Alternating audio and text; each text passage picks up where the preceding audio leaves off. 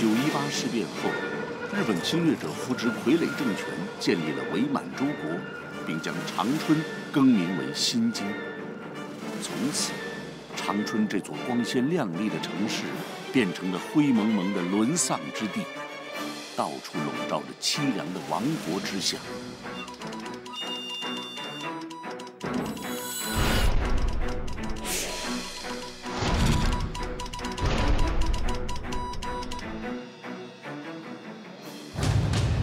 老康同志他身负着极其重要的使命，我们北满特委也是遵照张书记的指示，成立了专门的行动小组，负责老康同志在东北的行程，并护送他安全地离开东北。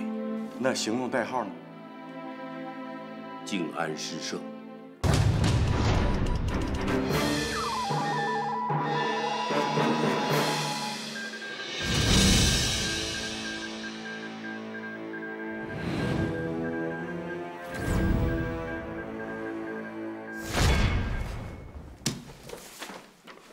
组长，共党的电文已经译出来了。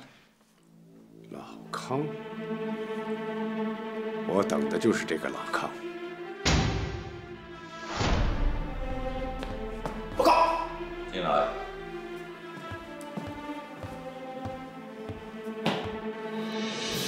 报告科长，那个中国人终于开口了。好，这是我们情报科获取的中共6大时期的照片。 这个人代号老康，他的真实身份是共党驻苏俄共产国际的代表之一。根据我们刚刚截获的共党电文显示，此人为了向共党传达共产国际的最新指示，已经搭乘由海参崴到新京的火车，准备经过东北到达延安。我们这次来新京的任务，就是要把这个人劫持到南京，只许成功，不许失败。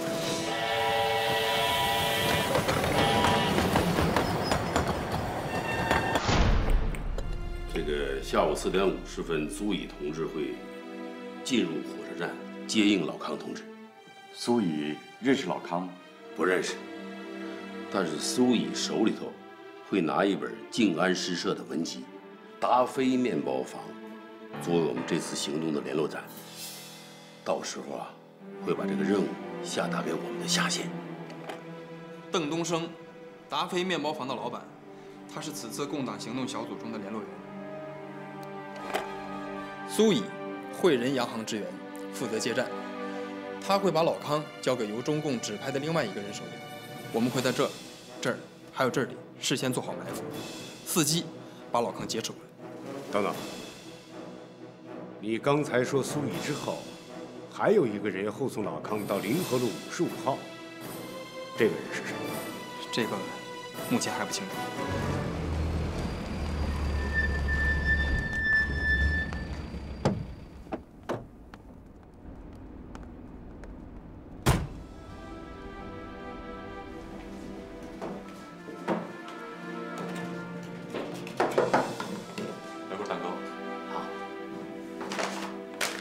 娘姐，钱正好，慢走啊。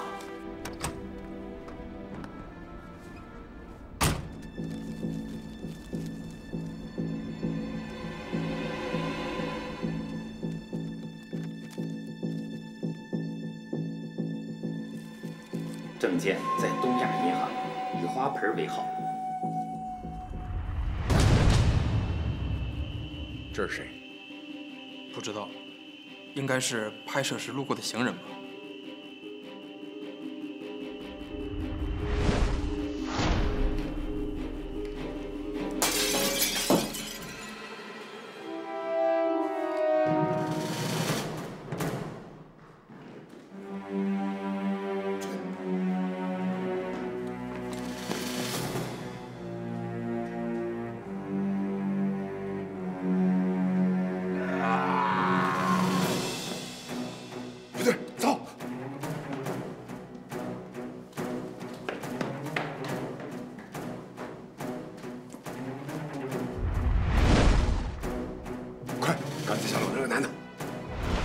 看来我们有必要临时改变我们的作战方案了。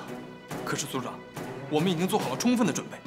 上峰有令，我们一定要把老康带回南京，所以我们要志在必得，千万别有任何闪失。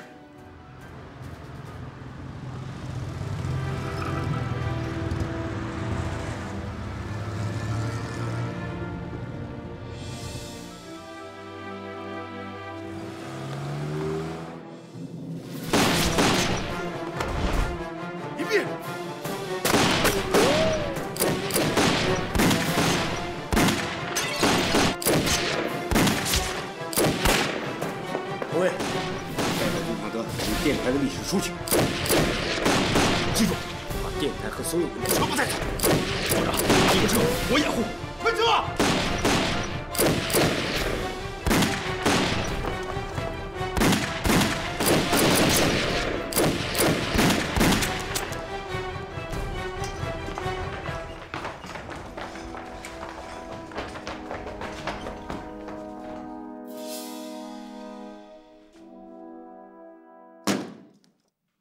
尚先生，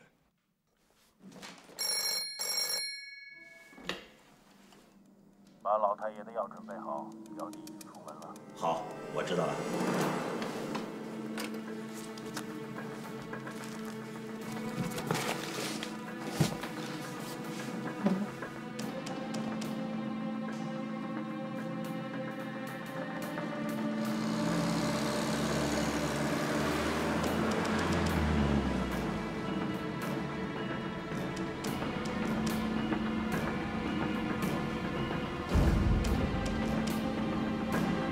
证件在东亚银行，以花盆为号。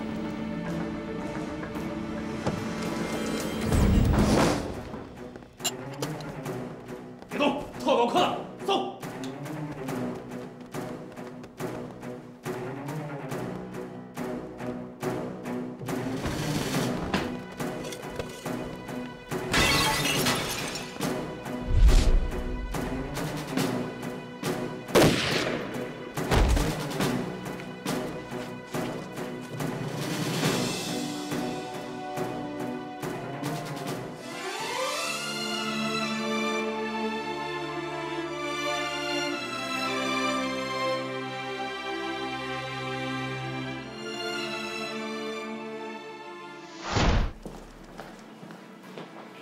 报告科长，在周白石的办公室的抽屉里，查出了这本书和伪造的身份证明。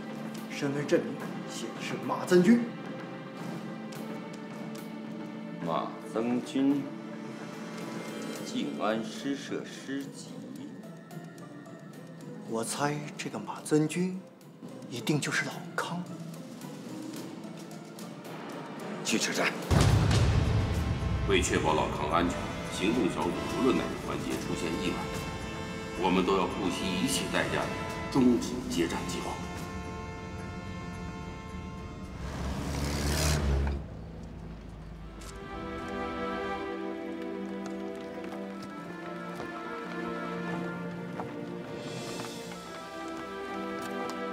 于是终于出现了。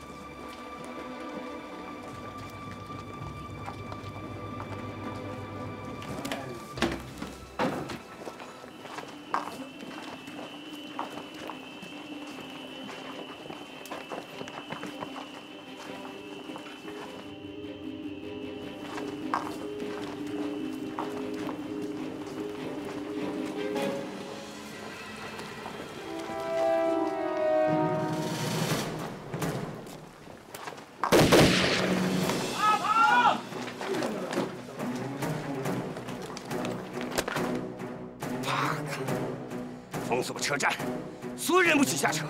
大岛，抓住那个开枪的人！我要见人，死要见尸。是。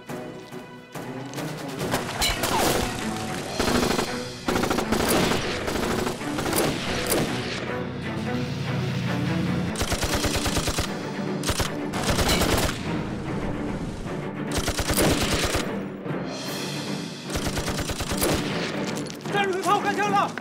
炮开枪了！战术别跑！战术别跑！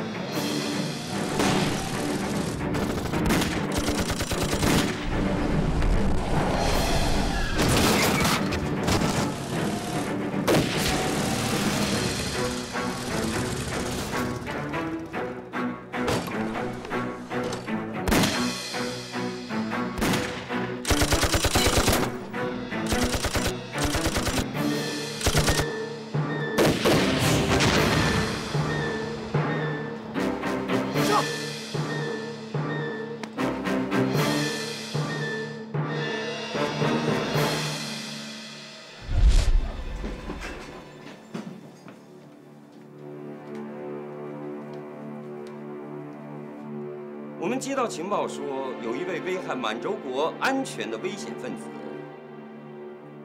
就在你们当中。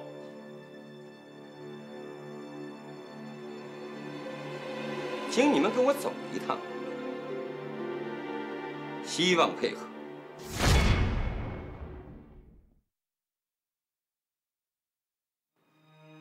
各位，在你们每个人的面前。 都放着一些白纸，我希望各位把你们自己的详细情况如实的写在这些纸上，最好不要有什么遗漏。要是不写呢？我有义务也有责任的提醒大家，你们现在所在的位置是关东军宪兵司令部，也就是特高科总部。 本人作为特高科2科的科长，我相信且坚信，最终是会和我合作的。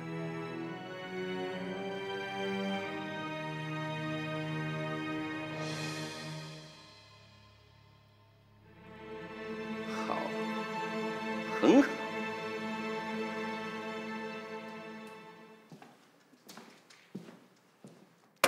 我就是不写。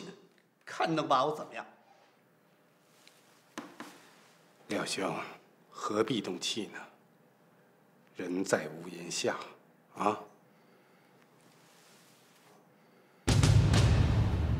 跑了？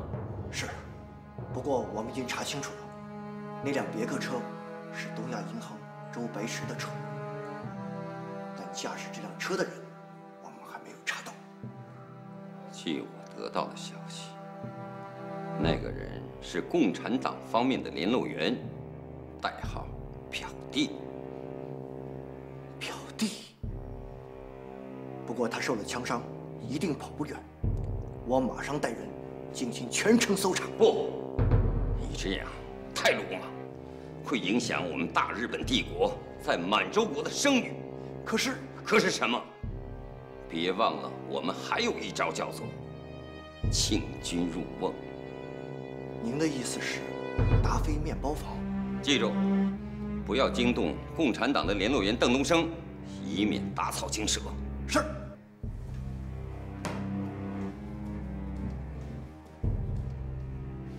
报告。进来。报告科长，新马医院刚刚传来消息，中共联络员苏乙重伤不治，已证实身亡。混蛋！这些中国人。 都是东亚病夫。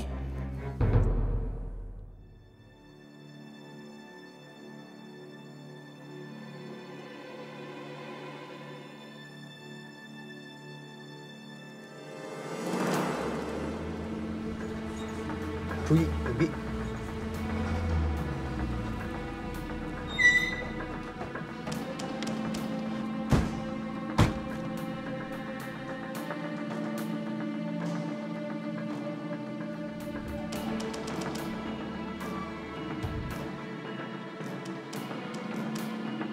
注意这2个人，出来后立刻实施抓捕。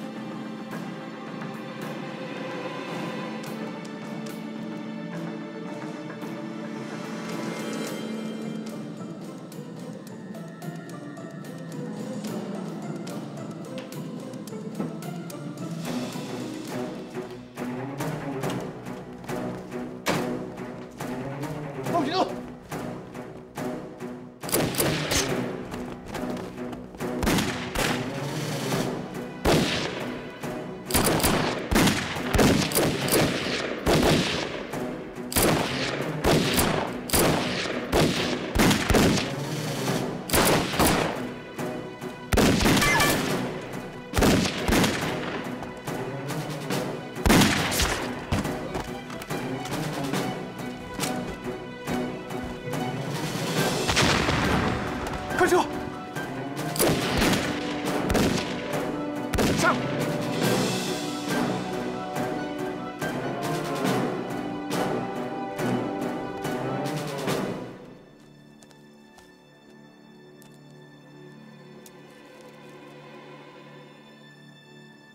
旅行社。武中一郎扣押了从海山崴上车的全部旅客。 什么？那老康同志也被？斯文同志，不管发生什么事情，也要把老康送到陕北。现在，唯一的希望是老康同志能够做到自保。他只有这样做，才能为我们争取到更多的营救时间。斯文同志，有没有这种可能？老康通过别的途径逃脱了呢？没有这种可能，而且按照约定。 他要切断和外界的一切联系。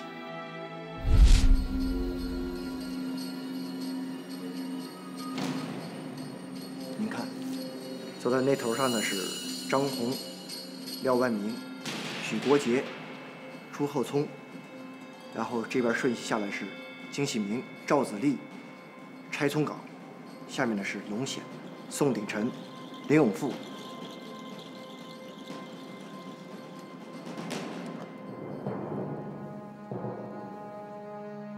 纵然你有72变的本事，休想逃出我的掌心！真是撞了邪了！日本人怎么对我们的情况一清二楚呢？现在咱们接应行动失败，联络站就暴露了。我想这个问题应该出在咱们内部，一定有内奸。我要知道这人是谁，哼，肯定会枪毙的。 子恩同志，不管怎么说，这次迎接行动的失败，我明白，我会负责到底的。可现在的当务之急，是我们怎么样从日本人手里头把老康营救出来。如果老康同志遭遇到什么不测，那后果是不堪设想的。这么半天了，就让我们干坐着，那到底为什么抓我？那总得吱个声啊！老子受不了了，放我们出去！对，放出去！ 贩毒，一群贩毒！大岛君，在，你想办法，让他们给我安静下。是。还有，把例行社的上清城带到审讯室。是。我们整个行动是非常保密的，只有你和静安诗社的小组成员才参与了。什么？ 你怀疑我和行动小组？我没有那么说。不过行动小组的5位同志，周白石和苏乙同志已经牺牲，邓东升又生死不明，只有你和表弟。哎，你们都别激动。子恩同志，坐下，坐下，坐下。大家放心，不管发生什么事情，总会把事情都弄清楚的。不过有些猜测。 不是没有他道理的。你什么意思？啊，斯恩同志，目前组织上明确把我留下来参与营救老康的工作，目前只能从你查起。参与这次行动的只剩下你和表弟了。不过，对于你我还是充分信任你。看看这样好不好？你先把表弟的档案材料交给我。刘飞同志，你应该知道啊，行动小组的联络员和我都保持单线联系。为了对他们负责，所以没有张书记的命令，我不会把表弟的资料交给任何人，包括你在内。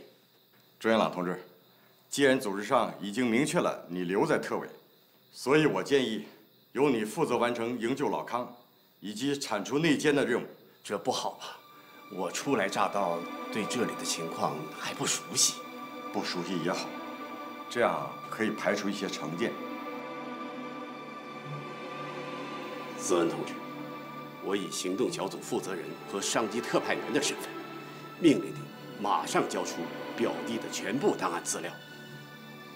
这不可能。老朱，我建议你带领锄奸队去申子仁家去搜查一下。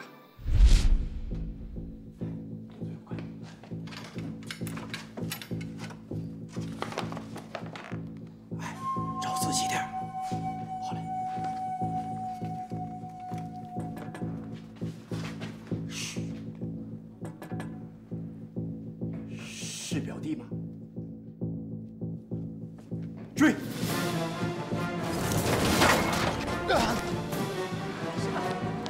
仲明，这些资料都是从你那儿搜来的。这些文件有用的话，科长先生也不会半夜请教我。请教？没错，是请教。我想请教尚先生，你对老康了解有多少？哦，原来你们想从我这里了解一下老康的情报。你们大失所望。我对老康的了解，也全部来源于这些文件，其他的一概不知。我看尚先生不会是敬酒不吃吃罚酒的人。敬请尊便。那尚先生，那就请你在模范监狱好好的调养一段时间。我的猜想，要不是共党给你们提供了我们的行动，我想科长先生也不至于对我们旅行社感兴趣吧。报告，进来。科长，会议室里的一个人已经承认他就是危险分子，并且承认他自己就是共产党。我说，我是共产党，别对我用刑，我是共产党。够了！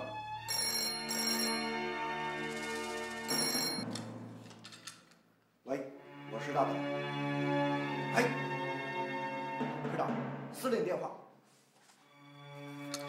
司令，我是吴忠一郎。明白，明白。嘿，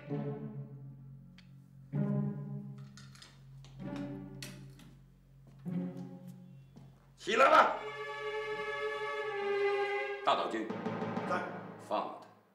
不是，科长，我爸来接我了，我爸来接我了，我爸来接我了。在座的各位都看到了，张宏经过我们核实，确认他是满洲国商会会长张忠介的儿子，所以我们当场释放了他。只要在座的各位如实的填写自己的详实情况，我们是不会为难你们的。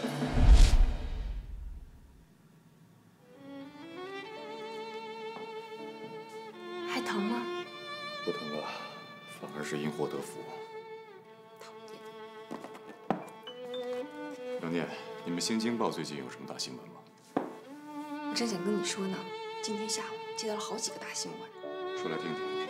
城里最近发生了很多枪战，死了不少的人。还有今天下午，日本人在车站抓获了一个车厢的人。抓获了一个车厢的人。那你们应该把这个消息公布出去啊。我也是那么想的。我就是想让国人知道，这些日本人打着中日亲善的幌子，干的全是强盗的事儿。好了，你早点休息吧，我就不打扰你了。那是给你准备的新衣服，你换上吧。杨念，谢谢你。不要你谢我，你想我的时候就来看看我，好吗？木头。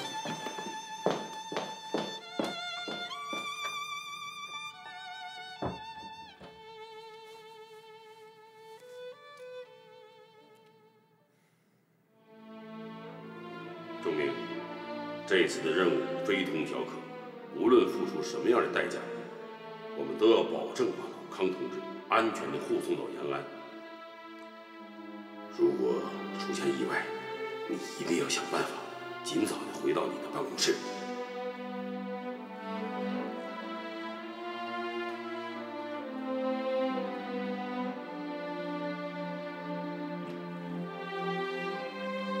沈书记，你放心，只要我活着，我就是爬，也会爬回到指定地点，等待你下一步的指示。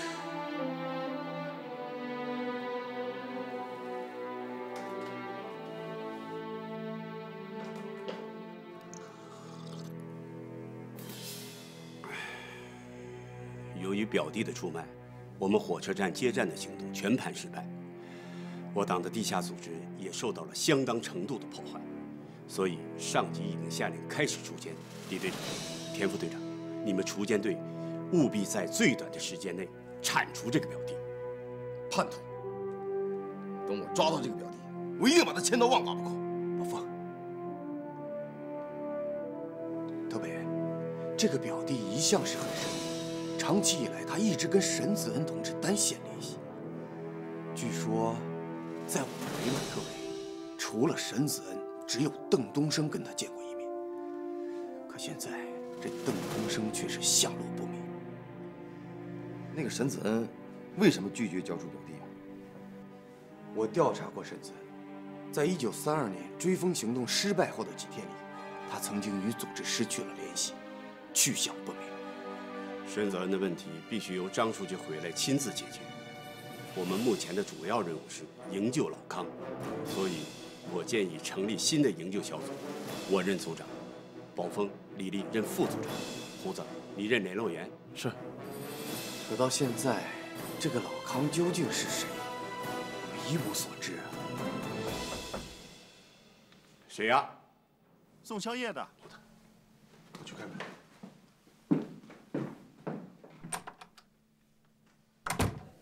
特派员，沈子恩跑了。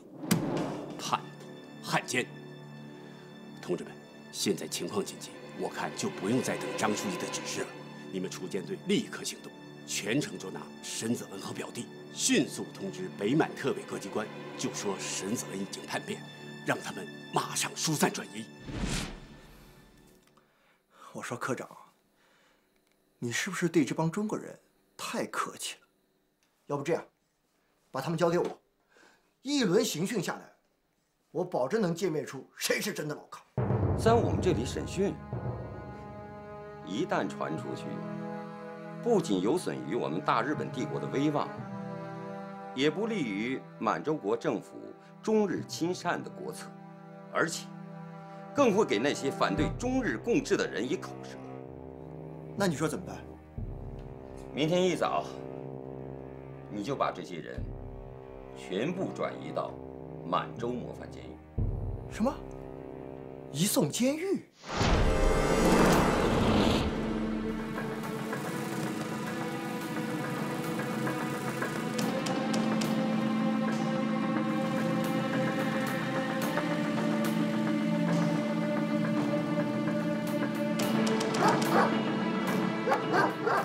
这什么鬼地方，又脏又臭的。就是，小日本人把我们在这里，到底想干什么呀？是啊，凭什么呀？真不把我们当人看。是啊，我没犯法呀。各位好，我是本监狱的看守长董平山。哎，我们犯什么法了？凭什么把我们关进监狱？就随便抓人？你们还讲不讲王法？放我出去！我们要回家！我们要回家！凭什么关我们呀？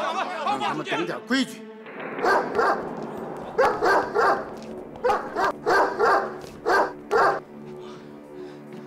很好，我就是要告诉各位，到了监狱，就要懂得监狱的规矩。从今天开始，你们都是满洲国等待判决的疑犯，收押在本监狱的北监，统称北魏决。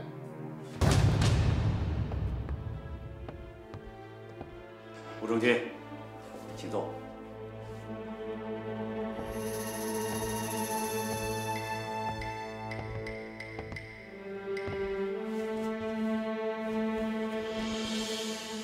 果然是名不虚传啊！早就听说冈村监狱长是爱中国藏品，今天一见，真是令我大饱眼福。哪里？冈村君，我今天给你带来了9名疑犯，我敢说，其中8个人都是背景不俗、腰缠万贯，或许对你的收藏会有所帮助。吴中科长，为天皇效忠，那也是我的本分。你放心，我一定会加紧审讯，3天之内一定找到老康。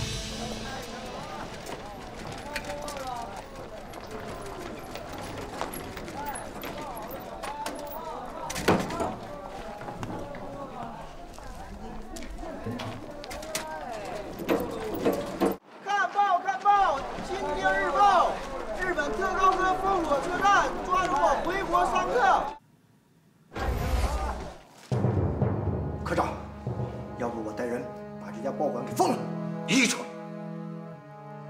你认为封了这家报馆，就能堵住中国人的嘴？喂，嘿，报纸我已经看过，明白。我尽快找出老康，释放其他疑犯。明白。嘿。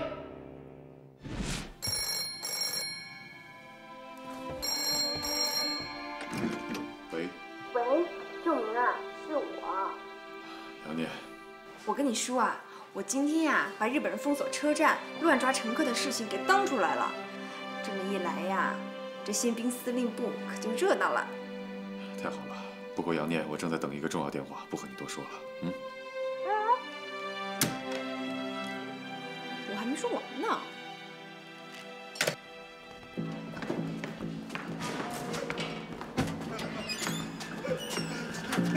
这个。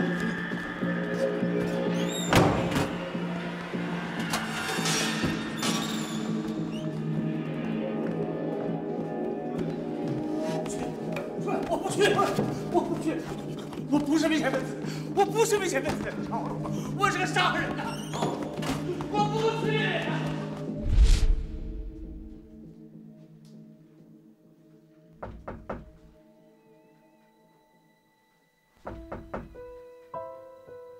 请进。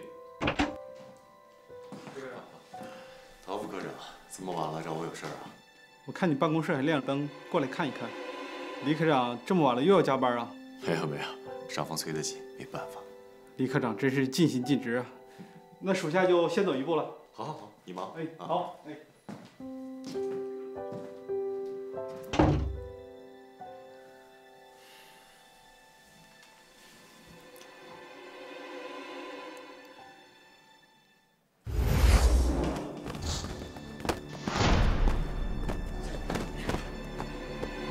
姓名？知道还问？你肝火挺旺啊！我给你降降肝火。拿下去！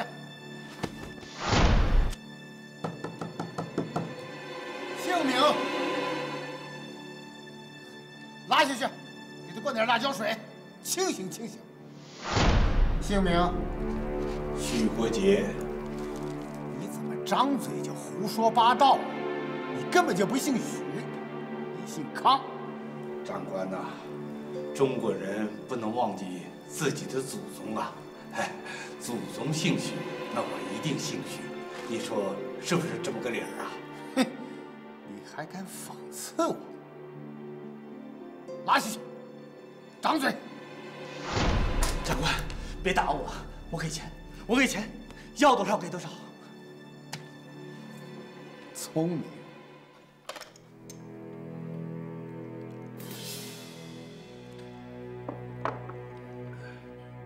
老康那边的情况怎么样？我已经动用了各种关系来打听老康的下落，可是还是一无所获。那我们下一步该怎么办？你们看了今天的报纸了吗？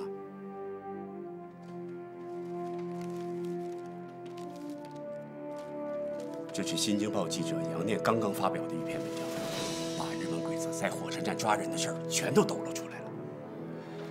杨念是北满政府实业大臣杨福州的女儿，女儿尚且如此，那父亲呢？我想，咱们应该试着争取一下。喂，我一定准时到。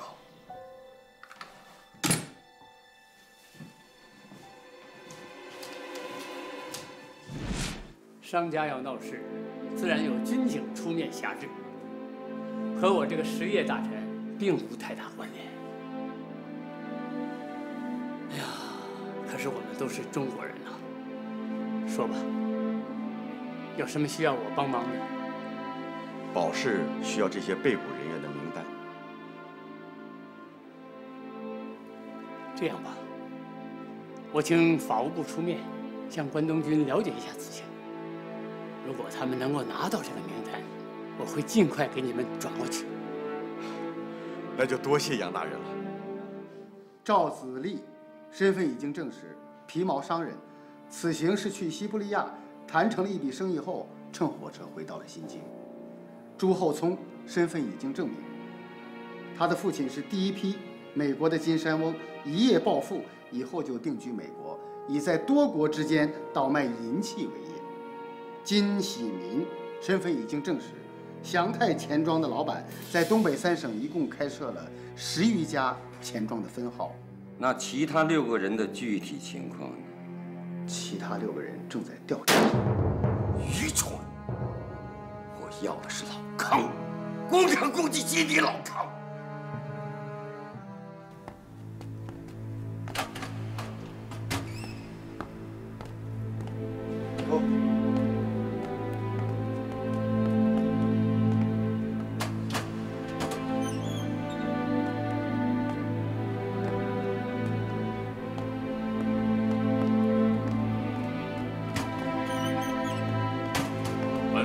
现在宣判，被告尚清城犯有叛国罪，判处有期徒刑10年，押往模范监狱收监。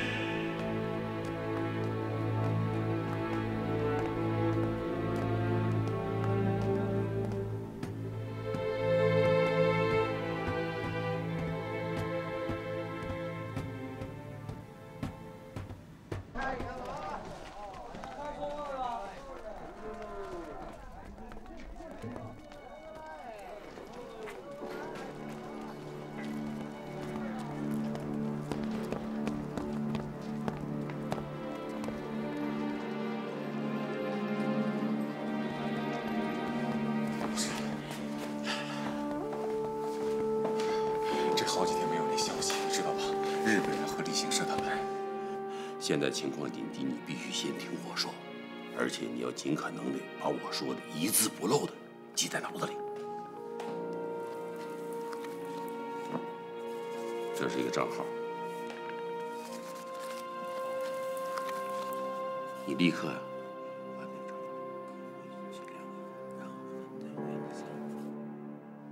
快！刘飞同志送来消息，说沈子恩进了同福酒楼，特派员命令我们马上过去。走。钟明，都记住了吗？记住了。收好钥匙。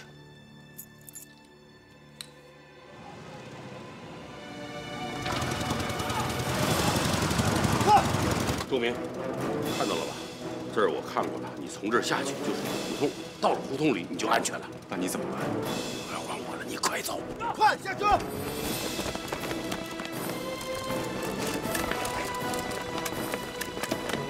日本人怎么来了？别注意，见机行事。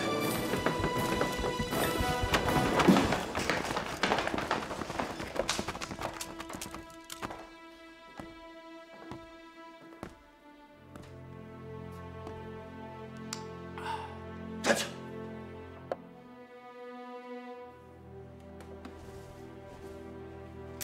走。走。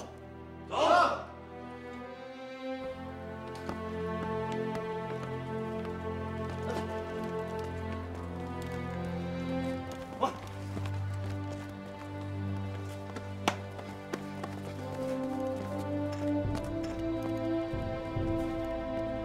走。大党小日本，中国共产党万岁！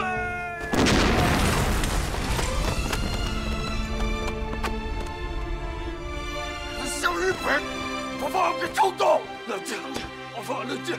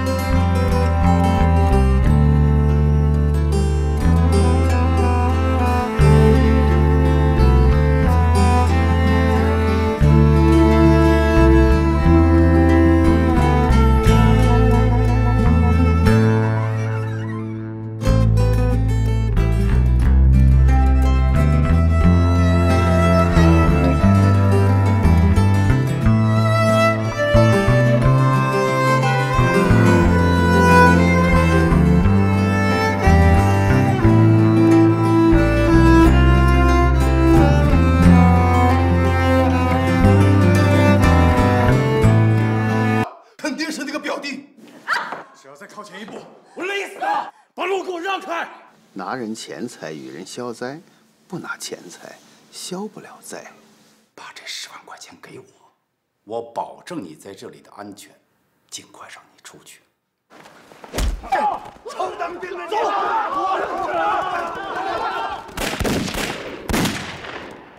都蹲下，都蹲下！